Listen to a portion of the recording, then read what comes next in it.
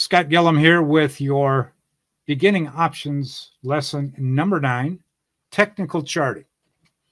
From basic to advanced. The advanced part is going to be a follow along with just using a chart and each of the technical aspects of charting to make a trade. I'm going to go through them fast. Pick up the PDF, take a look at it, and go through it on your own because it is multiple slides and I'm not going to take the time to interact with you on each and every one. So let's go on to this. But before I begin, remind everybody all rights are reserved and copyrighted for 2022 for ShadowTrader. That means the content in this presentation is presented for educational purposes only. It should not be considered as a recommendation to buy or sell a security. Therefore, information in no way should be considered investment advice. Trading of options involves risk and may not be suitable for all investors. All rights and obligations of options instruments should be fully understood by you, the individual investor, before entering any trade.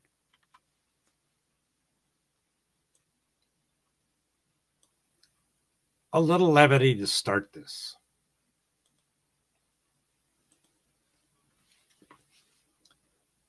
Hey, you should buy a stock whenever the chart looks like a squirrel sitting on a clown's shoulder. Or in our case, a beaver, right? Okay. It's called technical analysis. I'm not going to do that. Good, because it doesn't work if everyone does it. This fallacy, folks, is just the opposite of what happens with technical charting, technical trading.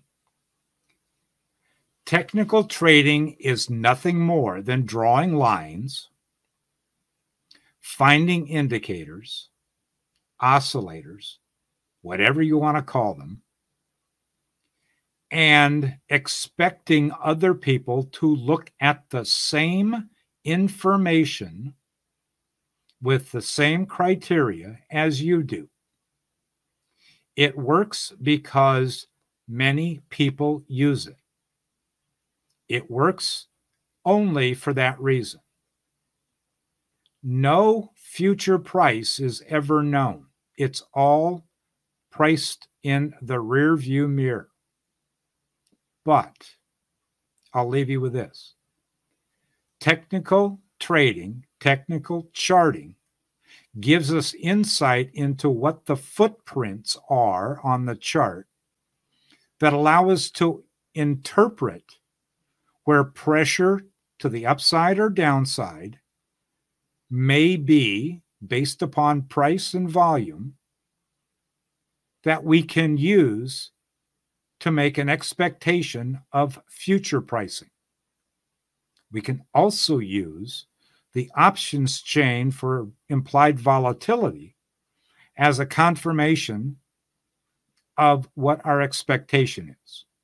But this lesson is now going to look at the technical information that you should probably have on your chart or have the ability to do, because a lot of traders, institutionals, even computers and bots use this technical charting aspect to make decisions. So be with the crowd, not against the crowd, and use technical trading. All right, we're going to talk about what's called moving averages, trend lines, some basics.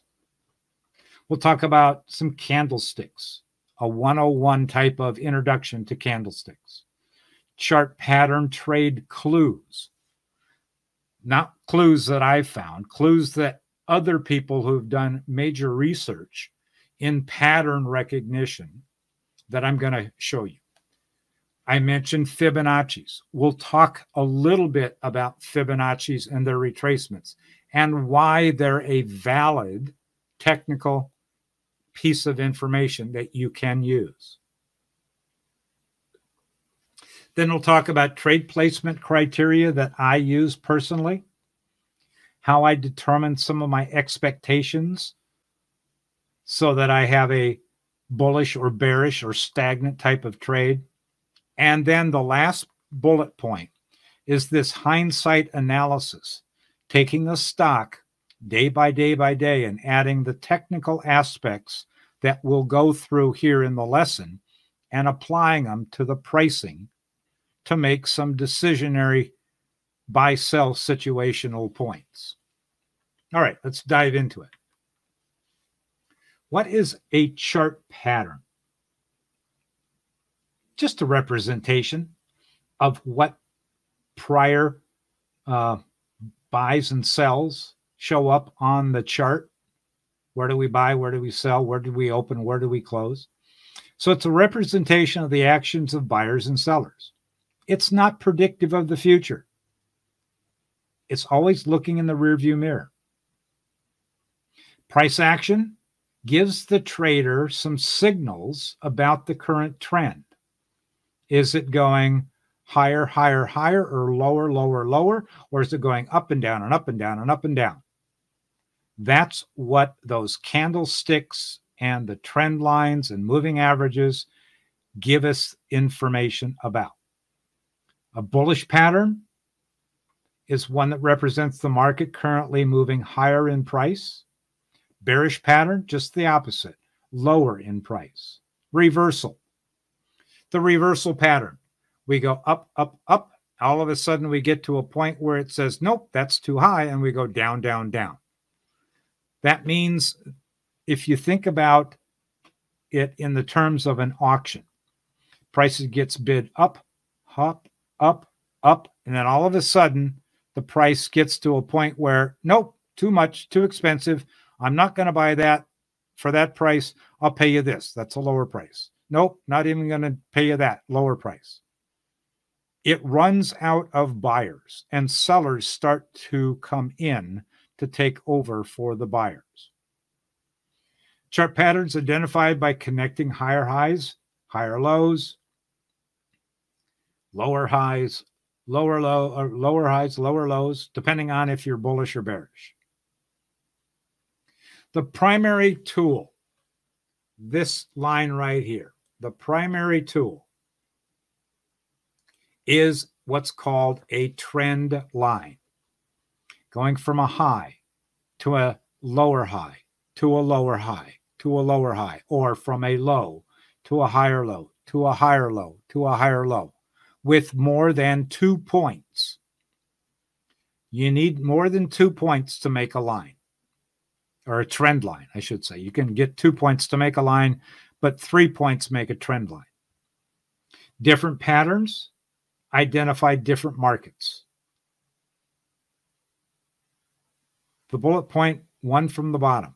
The purpose of using patterns is to identify the current price action and to make a decision of whether to buy or to sell subsequent price action that follows. Now read this last one. Chart patterns is one of the most pure and simple forms of technical analysis, and reactive trend trading, that means acting to price, is the result. You have to take this with kind of a grain of sand, though. It's a guide, note guide,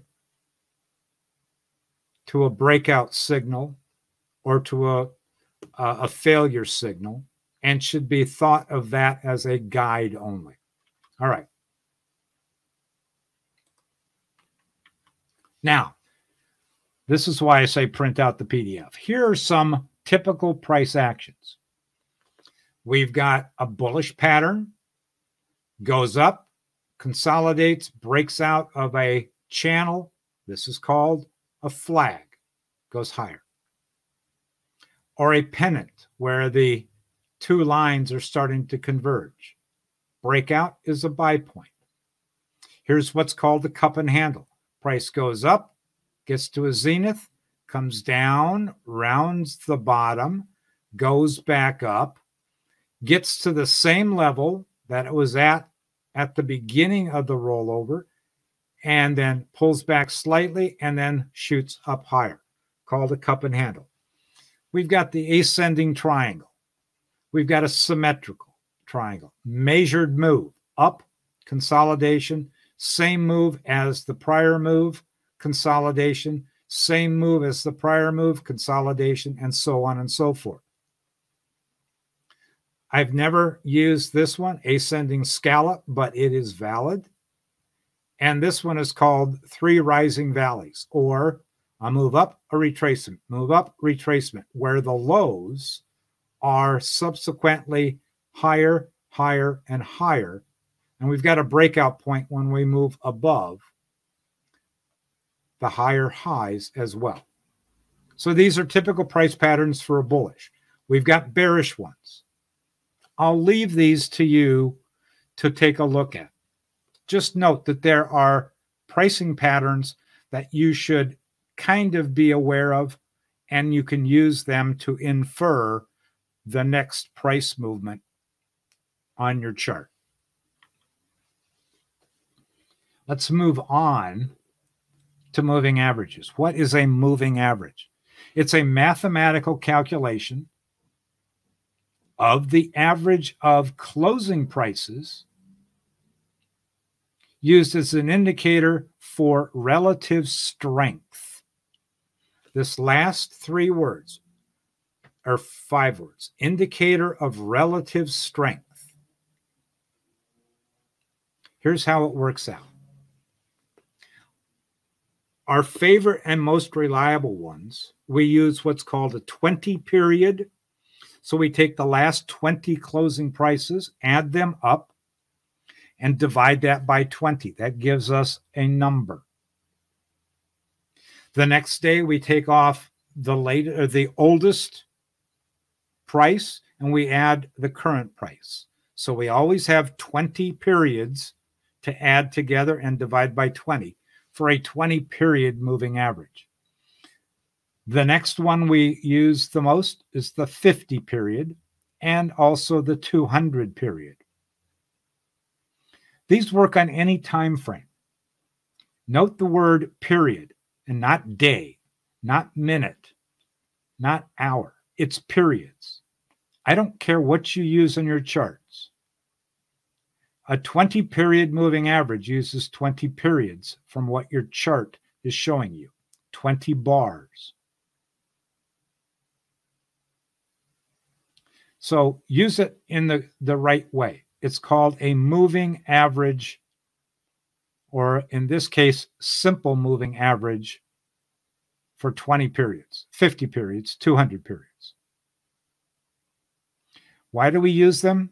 Because they simply give us a mathematical calculation of where the last 20 days prices average out on an undulating line. The way we use them on our charts, we code the 20 in green, the 50 in red, and the 200 in blue, as you'll see for a lot of the ShadowTrader charts. All right, let's now go on to trend lines. Trend lines are ones that show the direction of movement, upward, downward, or stagnant. Those are the only 3 trends that you can have. Uptrends, where do we start those? Well, we start the upward trend line or the bullish trend line from the lowest level that we want to see, or we see on the chart for a price. This is inclusive of both the things called wicks, or the wicks, which is the highest high or the lowest low, plus the body. So the highest point, inclusive of all prices, we use the lowest point to start our uptrend line. Then, using the tool on Thinkorswim, let me illustrate that for you. Let's get a chart up here. Let me do this, just a clean chart. Let's clean that up. All right. This is the S&P 500. If I were to show you an uptrend, and I want to use this as my low point, these are similar, so I can use either one. Using the tools, we open up the trend line tool. And it's anchored at the start, and then we just swing it up until we hit our first line, or our first low price. Well, that one's taken out by this one. And if I extend that out, this uptrend from the start, first touch, second touch, was violated back here on the 21st of January. Starting at 617, that uptrend was violated on the 21st of January. Came back to try and go through it on the 31st, came back to touch it again on the 2nd, did the same thing in what we call a look below. This is the tail or wick to the downside, and closed on the trend line. Next day, closed on the trend line. The following day, we started on the trend line, moved higher. Then we rolled over and came back, touched the trend line again. So this trend line validates itself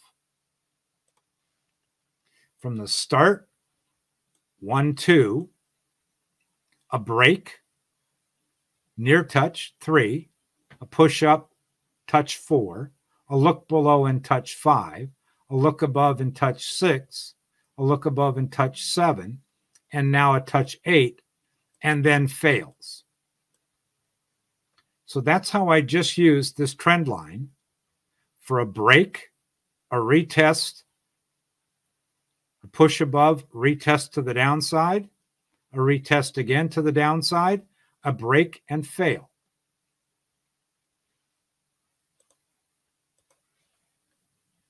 All right, so that's what an uptrend line is. Downtrend lines start from the high side of the wick or the tail, and then connect 2, 3 points to make it a downtrend. Candlesticks. I just talked about that term candlestick. Well, this is a representation of open, high, low, close for the day in a graphical manner, brought to you by the Japanese traders back in the late 1800s, early 1900s, but not adopted to modern trading until about the 60s. They're only the basics that I'm going to give you. These are road signs for where things start, end, and went to on the high side and low side. Their predictability for future movements is uncertain. They need confirmation of a following day. So here are some key candlesticks. What's called a doji, and this is the doji right here. In a candlestick, we've got this going on. I've got an opening price. I've got a closing price. In between here, I've got movement. Well, on a candlestick, we put that as, usually it's a drawn in or a colored in level. So I've got the open and I've got the close. Well, we may have had a look above, these wicks to where we've got a look below. It looked down here and moved back up. And it looked up here and moved back down here. These are the wicks. This is the body where we have, in this case, open and close. Could be open up here and close down here. In a doji, I've got the open and close at the same level, and I've got a little bit of push above and below. Now, there's multiple types of dojis. This is the typical doji, just a bullish doji. This one's called a dragonfly doji because of the insect reference to it. We open and close, but we only have the tail to the downside. We've got what's called a gravestone doji. That's the opposite of that. Opens and closes about the same, but we had a look above and fail, so it came back down. The reason these two dojis are just plain dojis, but tagged as bullish, tagged as bearish, is because of the prior pattern before the doji. Think of doji as indecision. I don't know which way I want to go, so I'm going to open and close at about the same price. That's what doji stands for. All right, we've got topping candles, bottoming candles. So these are all called reversal types of patterns. When we go up too far, and then the next day we come back down. Or we go down too far, and the next day we come back up.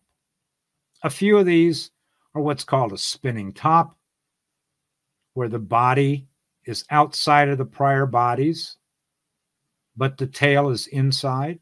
Or we have an evening star where the whole thing, the tails are outside of the prior and the prior 2 days. And then we have a morning star on the opposite side. Those are some reversal patterns. You've seen these. You probably kind of figured out what they are already. Other types of candles called engulfing, where the day's action kind of gobbles up the action from the prior day, or the prior day engulfs or takes on all of the movement of the current day. We've got a bullish pattern for a bullish engulfing. We've got a bearish engulfing. The last two are called haramis. This means pregnant in Japanese. The reason being is that the body is inside of the prior day's body. The only reason it's bullish is because of the trend prior to this harami, or prior to this bullish move, this harami is a bearish one. That's the only designation difference.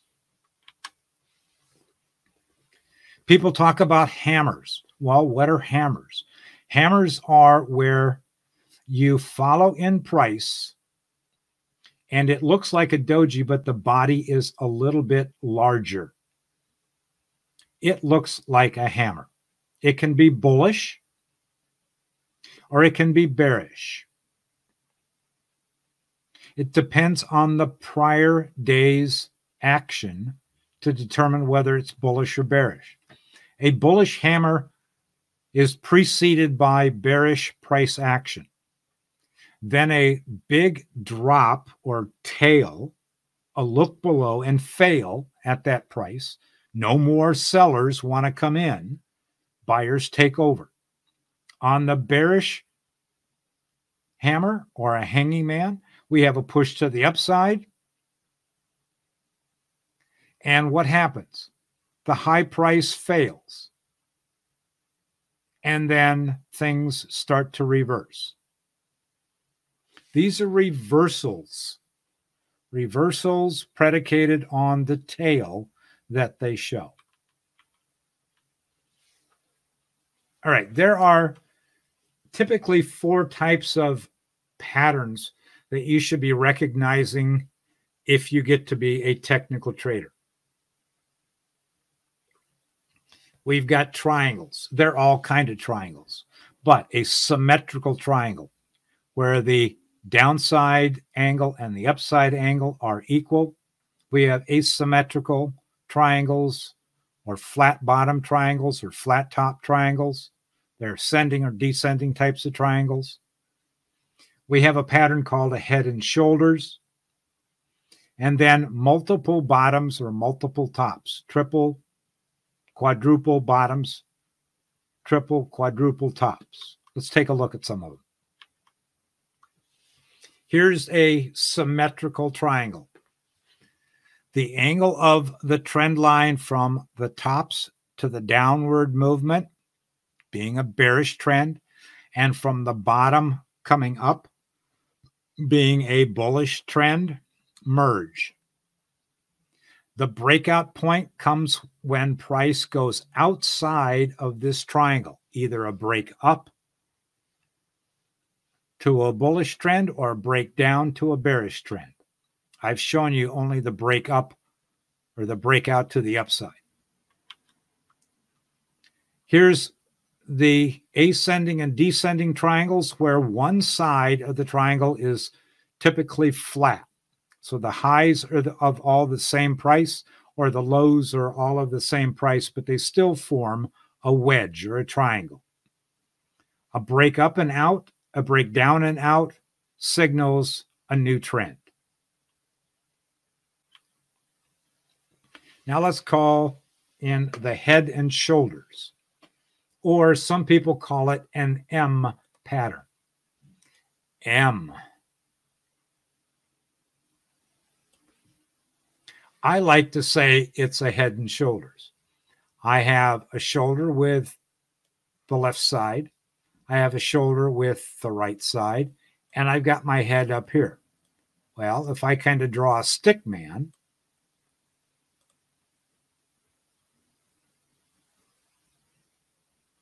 you can see it's kind of like head and shoulders of a body. Okay. So what determines the breakout on this type of pattern? Well, the pattern itself is ruled by the height of the shoulders. The neckline is what it's called. Remember, this is where the head is. This is the neckline. So as we go up and roll over, we stop and then go back up, but then we get too far away and we come back. If we stop at the neckline and make this next move to the upside, this neckline becomes my trigger point or my tipping scale of, do we go further to the downside or do we reject that and bounce to the upside? Head and shoulders can break either way. They can fail and move back higher, or they can continue their head and shoulders higher probability move to a downside move in target. Now, what's our target? The downside move is the distance between head and neckline. Just add that to the bottom. That's your target. How about a failure of making this head and shoulders, and it reverses back to the upside? Okay, your first target is the head once again. If it breaks the head, what's my next target to the upside? Well, it's this amplitude of movement that you just put it back to the upside. So your target would be up in here.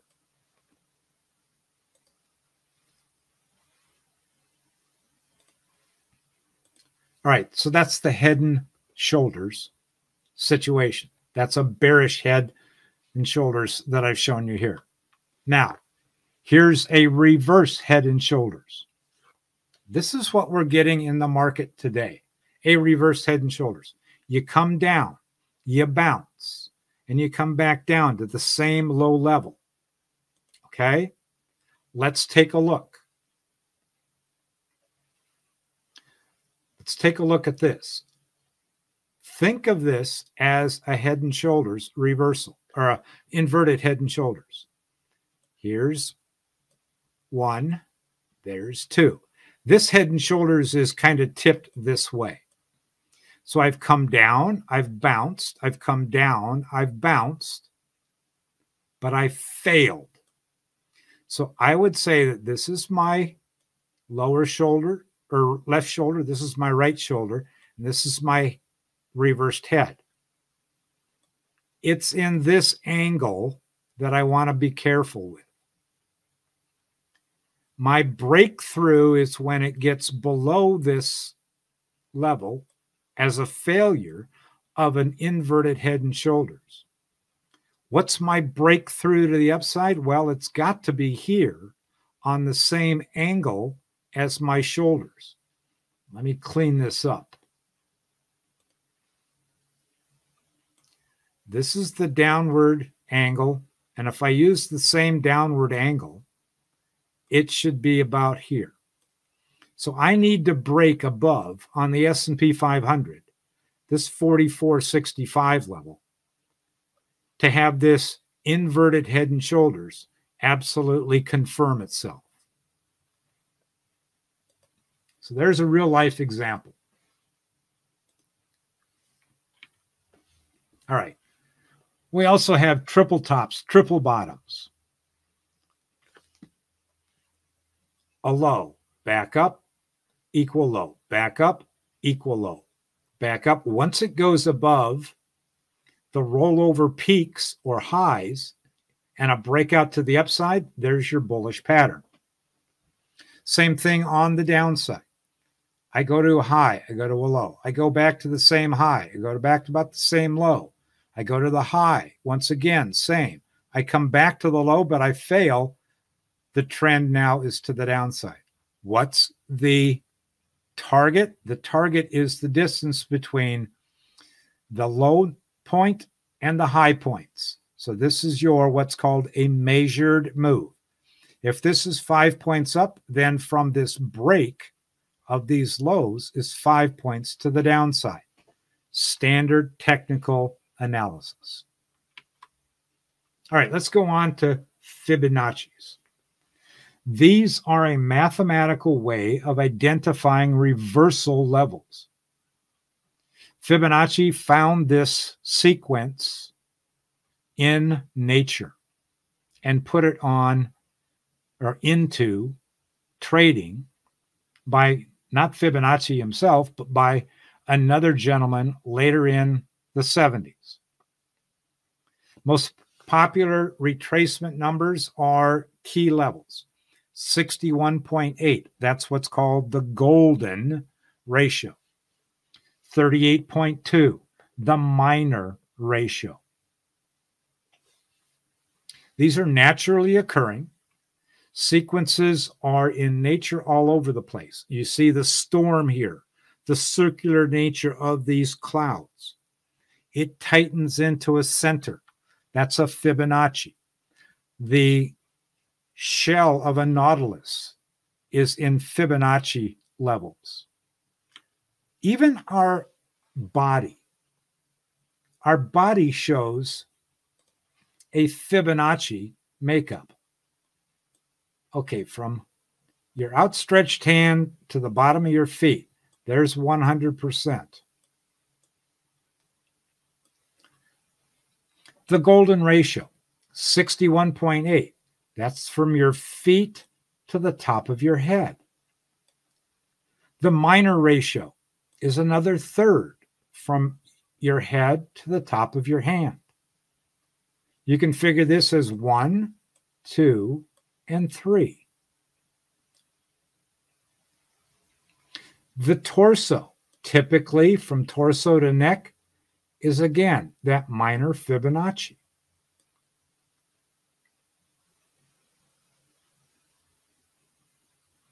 This is very enlightening when you first realize that that happens to the human body. That it's a mathematical calculation, foot to head, head to hand, that works, and it works in the market as well. Now, the one thing that I need to stress, there is no 50% Fibonacci. 50% is nothing more than halfway between the top and the bottom. It's not a mathematical progression. What do they do? The basics. How do you draw them? Well, we determine the most recent run in the stock. We look for the point where it changes direction, called a swing high and a swing low. And then we use the tool in the Thinkorswim platform that allows you to do that. So let's do this. We'll remove that. That's our trend line. All right, let's take a look. Most recent high. This is what's called a swing high because we went up, up, up, and we rolled over. Well, we rolled over. We went to a low. We bounced. We went to another low. We bounced. We went to another low. We bounced. You've got one. You've got two. You've got three lower lows that you can use. You can draw Fibonacci's from this high using this low, or this low. Depends on the time frame you want to look at. Let's use the high to the most recent low. So right click, drawing tool, go to Fibonacci, go from high, go to low. This is high to low. The values may be skewed the other way. 61.8 may be in the bottom, 38.2 may be up here. But let's take a look at what's going on. If we come down 1/3 of the way, that's the minor Fibonacci. Actually, it's the inverse of 61.8, which is the 38.2. We came down close to it. Well, we kind of stopped, but then we cascaded all the way through that. We went down to the 61.8 reversal. Let me adjust this Fibonacci so it gives you the same type of look. So let's take it from the low to the high because this is a downtrend.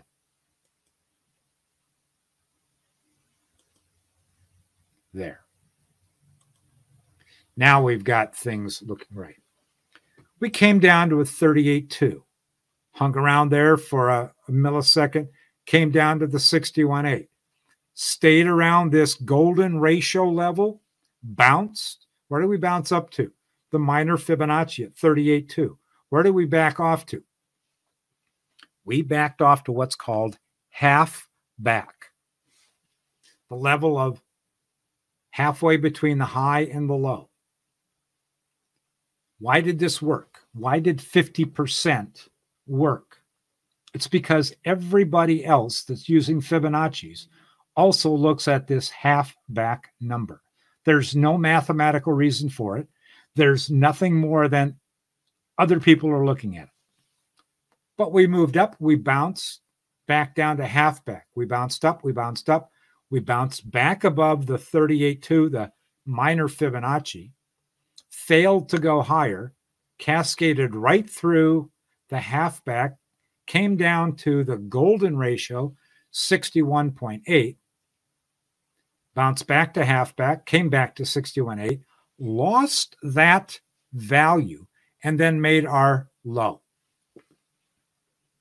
All right, since we made a low, we also need to look for the retracement. Well, the retracement, first one you look for is the first Fibonacci number, and at this point it's a 61.8, or a third of the way back up. Attempted to go above it, failed, and came right back down. Now we're testing a full 100% retracement. So that's how Fibonacci's are used. That's how they're put on your charts.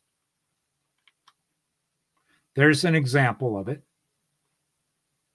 I gave you a more relevant one on the current chart. There's an inverse of the Fibonacci. I showed you that. They're used to identify the end of a correction or a counter trend. Just another tool. Most Fibonacci's that we look at are these two, the 61.8, the golden Fibonacci, and the 38.2. There are other ones. Once again, half back, halfway between high and low, called the 50% level. There's other minor retracements at 23.6 and 78, but those are not typically used. All right. How about projecting a valid price on your time horizon? Let's go through it.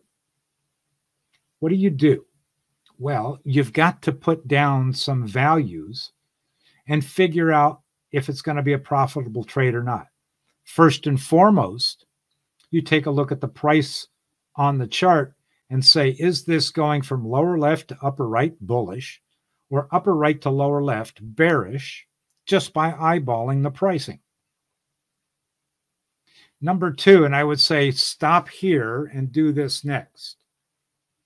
If you're not just a stock trader and you want to use options, take a look at their options chain to make sure that they have options that are more than just monthly options.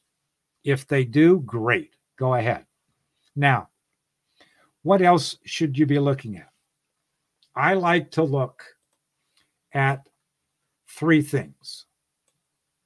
I like to look at things in threes. So if I have things in threes, and I've got a stool with 3 legs, this thing is pretty stable, right? If I've only got 2 legs, it kind of can tip. So I've got 3 things I look for to see if an equity works as a trade. First of all, the fundamentals or the mathematical numbers.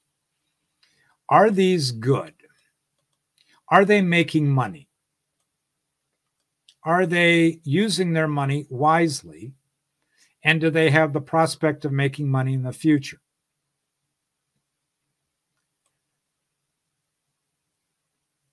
Are they, and this is sentiment, and I'm going to tell you this equals implied volatility. And that's why I say look at your options chain. Do they have an expected move on the option chain that will give you some insight? This is your crystal ball, by the way. Insight as to where their price could be in the future. I'll let you into a little secret. Let's go to the charts once again. Let's take a look at Apple. Apple's chart right now looks kind of bearish or stagnant if you take a longer look. But let's take a look at that sentiment. That what do I expect them to be in the future? How do I kind of figure that out? Well, the options market, the options chains, expirations will give you a clue as to what traders are expecting the price to be. We've got a price at 155. Forget about tomorrow or Friday. That's there. Let's go out to the month of April, 1 month out. Options traders say, by the pricing of options, that Apple could move plus or minus 14 points from where it's currently at. Let's go to the chart. 14 points from 155. Okay? So in a month, out here to April 18th, we can go, let's say it's 15 points. We can go to 170 or we can go to 140. That's what the options chains say is the potential movement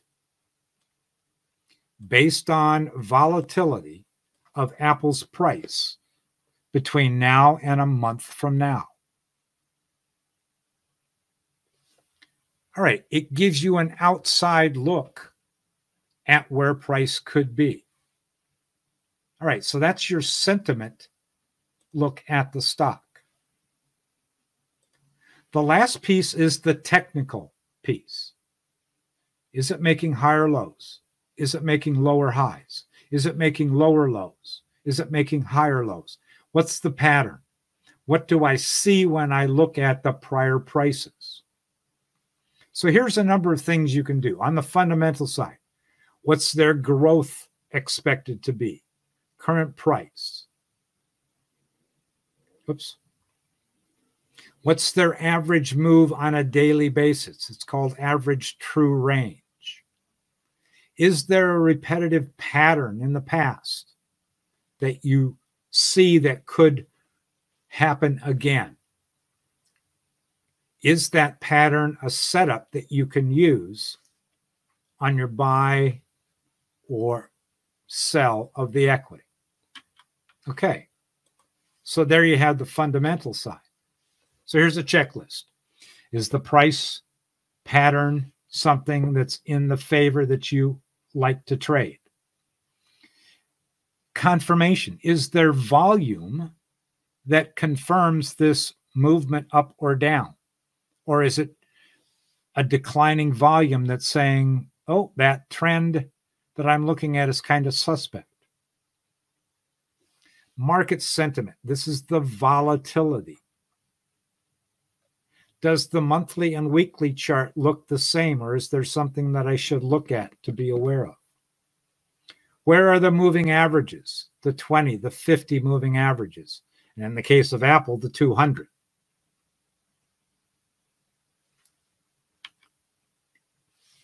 All right, if you're using options, here's some criteria for evaluation of options.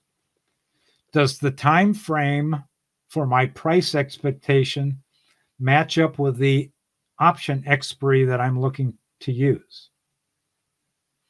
Do the strikes that I'm looking to use make logical sense? Is it close enough that the price could get there? Is there a fair value in your estimation of the pricing of those options?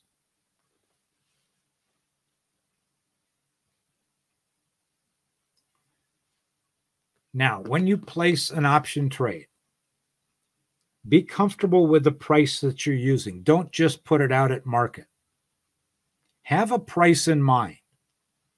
It's better to miss a trade than have to pay too much for a trade. So let the price come to you, if at all possible. So, conclusion about technical trading and how you should use it to trade. Price and trend expectations should match. The time frame for that expectation should be available to you if you're using options. The pattern recognition of prior movement should help you out to give you a better handle on the expectation. The entry point, the location of the entry. Does it fall into a moving average area or a Fibonacci area? And is the option price that you're using a fair value? Your estimation of fair. Is the difference between the bid and the ask something that you can live with? Remember, you buy at the retail, you sell at the wholesale. So you buy at the ask, you sell at the bid. If that difference between bid and ask is your profit, then you're in the wrong equity or in the wrong option, because things can go wrong. All right, here's that example about technical charting, and I'm going to run through it real quickly. We start with a blank chart. We add in some trend lines. Once again, starting point, first touch, second touch, third touch, fourth touch. Once again, first touch, second touch, third touch. Oops, breaks it, breaks it. Now, let's draw off the tops to kind of make a channel. Here, we've got just an expansion of dates.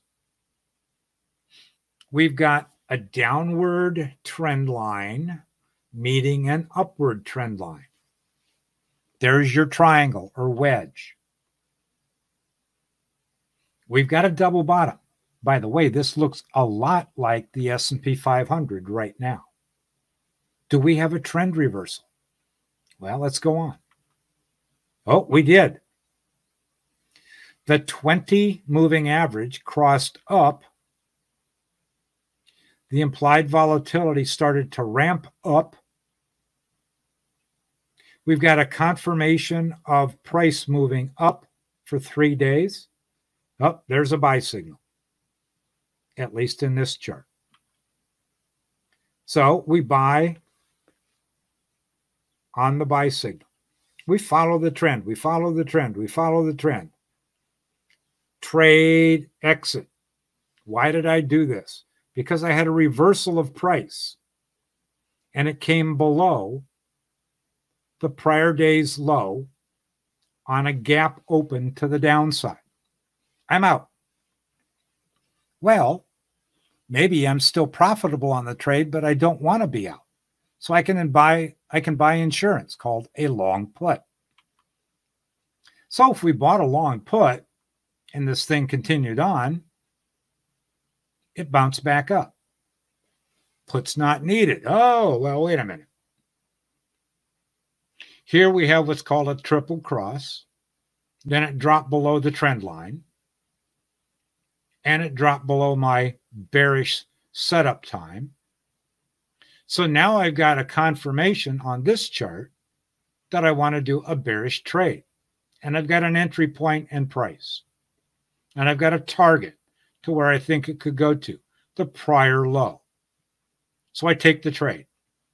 And it gets to my target. And it's an exit because it's gone through, number one, my primary target.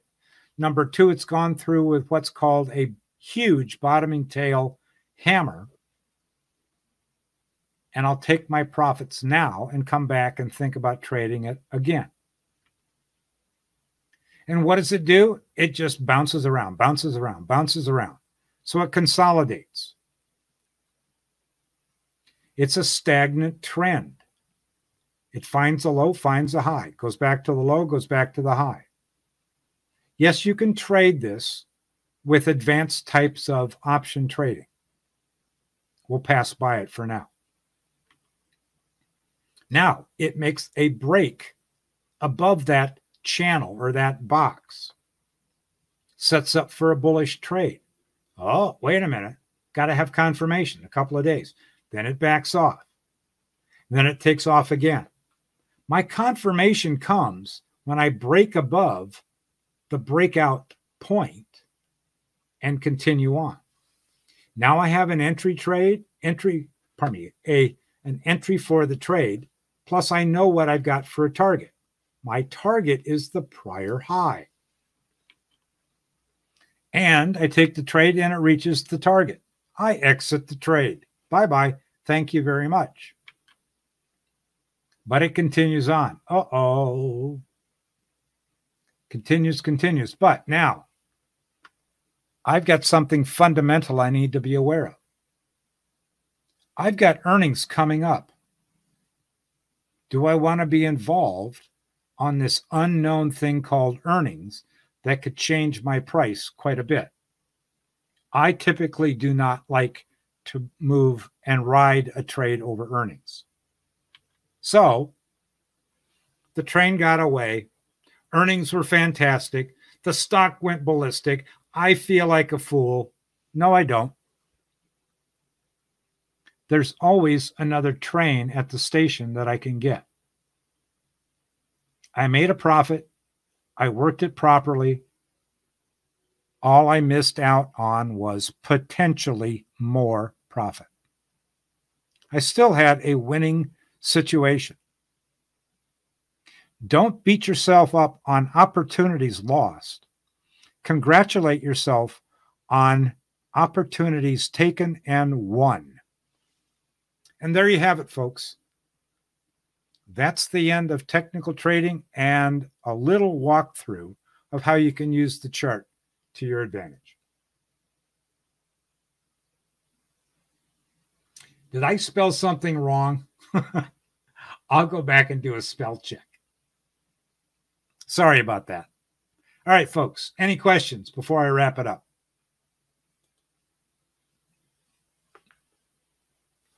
Let's take a look at the market and see how it's doing.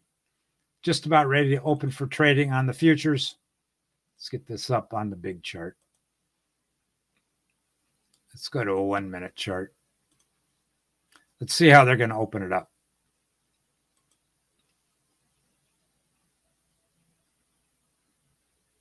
Sitting here at 42.49, pretty much flat from where it closed.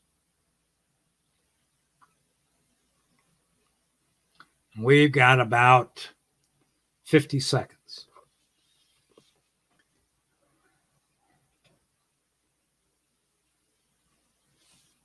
All right, let me go find that H in height. You got me thinking now. I've got to review, spell check. That's okay.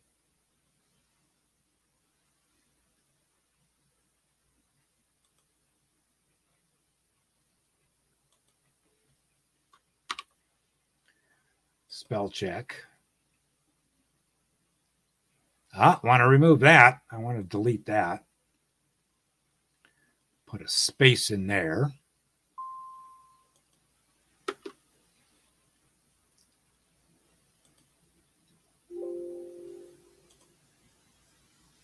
Okay, can't find it. We'll save that. Let's see how the market. Okay, topping tail. We had here's a technical terminology. We had buyers go and try to have price followed at higher and higher and higher pricing. Nobody followed through above the 42.52 level. Therefore, you've got a stop of price, at least in this bar, at a level. Where did it stop at? This is the 20 simple moving average. So price opened and went right up to this 20 simple and backed off. Now we've got more buyers trying to push it back to the upside once again. Buyers are saying, I'll pay you this. No, you got to pay me that. I'll pay you this. I've got to pay you that. No, no, no. Back and forth, back and forth. Closes higher than it opened. Now the new bar opens. Again, a look below, kind of investigate who's down there selling. Nobody's selling, so I'm going to be a buyer again. Now I'm a buyer more. I'm a buyer more, and it's going up. You can infer that these are investigational price action for this time frame. All right, folks, that's it. After 6 o'clock, let me get this out to you on a replay. Thank you all for being with me here on the 15th of March. Have a great rest of your day. Stay safe, and we'll catch you the next time. Bye-bye.